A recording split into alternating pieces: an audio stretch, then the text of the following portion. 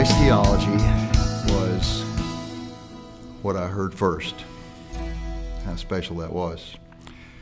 I was 26 years of age, already a graduate from college, been to the military, and back I had plans to go to optometry school, but as things worked out, I returned to Mississippi State where I'd had my undergraduate degree.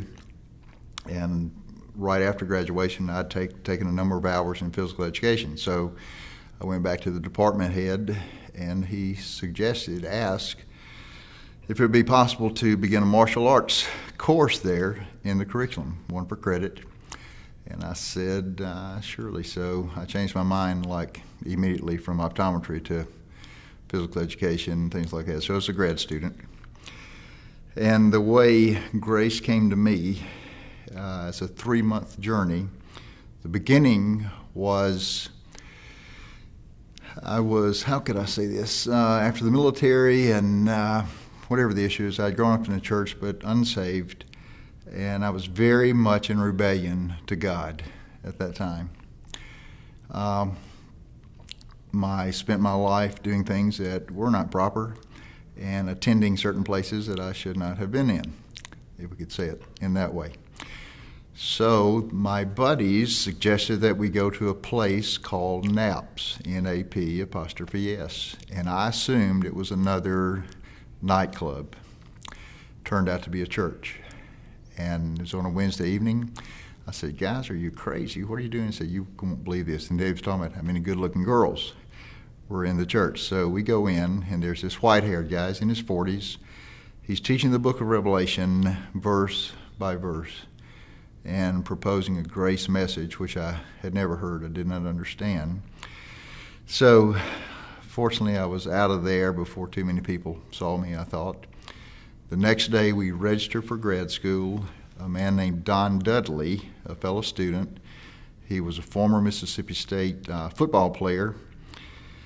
He was from Wichita Falls, Texas, and he came up to me that day and said, hey, Butch, I saw you at church last night. How long have you been a Christian? To which I said, a long time. I've kind of wandered away from the faith. I probably didn't use those terms, but... And so, as I said earlier, literally over a period of 3 months, Don Dudley loved me to Jesus Christ. The first thing he saw me do was punch a hole in the wall because I was angry at my girlfriend, but he loved me through my arrogance and everything else. And so it was in November of 1973. Oh, gracious, November 73, a long time ago. We were sitting in my apartment in Starkville. It was Wood Manor, apartment 30B. And he just sat down and said, how do you know you're saved? And I gave him a long list of things that I'd heard preacher after preacher say, other people said, and it was pretty much a pretty solid works list of what I'd done. And Don said, those are good things, but that's not how you get to heaven. I said, are you kidding me? He asked the question, do you know how good you have to be? Because my idea was that if my good outweighed my bad, then God would say, welcome in. He asked, do you know how good you have to be? And I said, pretty good, I'm sure. His answer was, no, that's not enough. You have to be perfect. To which my response was, well, there's no way. And he says, that's the point.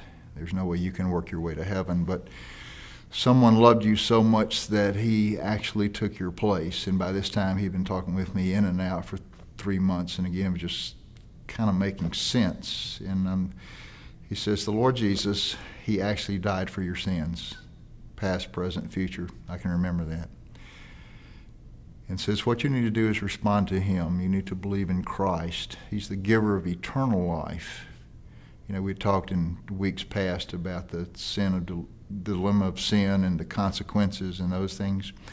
And so Don was just very loving, very kind. I'd never seen anybody like him at that time. He suffered lots of ridicule, harsh mocking, all those things. But he just kept on. And he, like I said, he's a football player. He could have just slapped the guy for talking like that. But he loved people.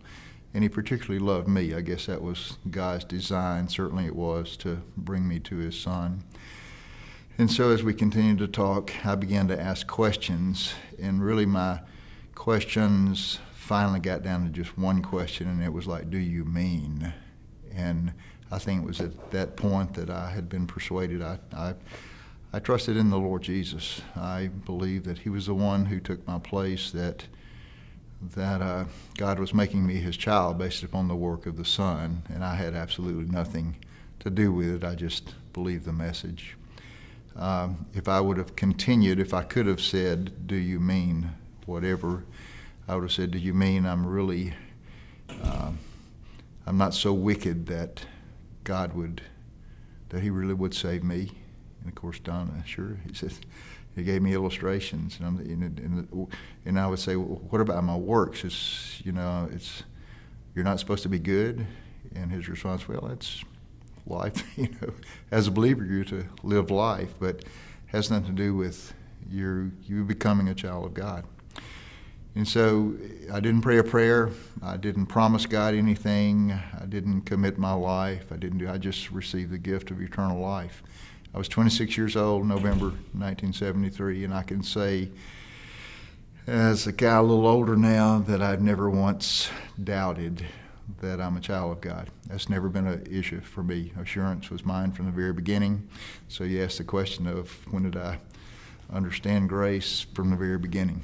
We were in a church, the ministry of which I'm back a part of now. It's Emmanuel Baptist in Starkville, Mississippi, and there's been a 4 or 5 decade plus ministry of free grace. Just when I went to seminary, the issues that were brought up, I already knew those things because of the pastor teacher and the way he taught us the details of the gospel of grace was to tell us this is what the gospel is not, and we worked through all kinds of issues. And so I'm back there now working with a fellow student, Kenny Hodges, who's been there many years. And so it was through the ministry of that church that I came to Christ. Don Dudley was a protege of the guy, Nep Clark, who was the pastor. And Don, in fact, he's the one who began to disciple me. I don't know if you're concerned, I'm not sure which one about this, but I was saved in November. It's probably not until probably early February that I did what we would consider Romans 12 concept. The turmoil, the agitation within was far worse after coming to Christ than it was even before, because of my conscience was seared probably. I'd done so many things so wrong so many times that it didn't bother me any longer. But when I continued to enter into even some of those things, it was just not the same.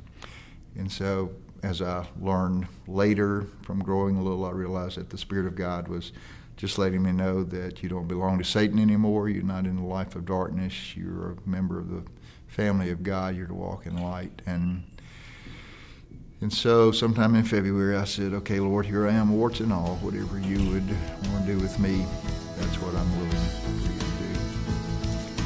And so that's how I came to faith. That's how I came to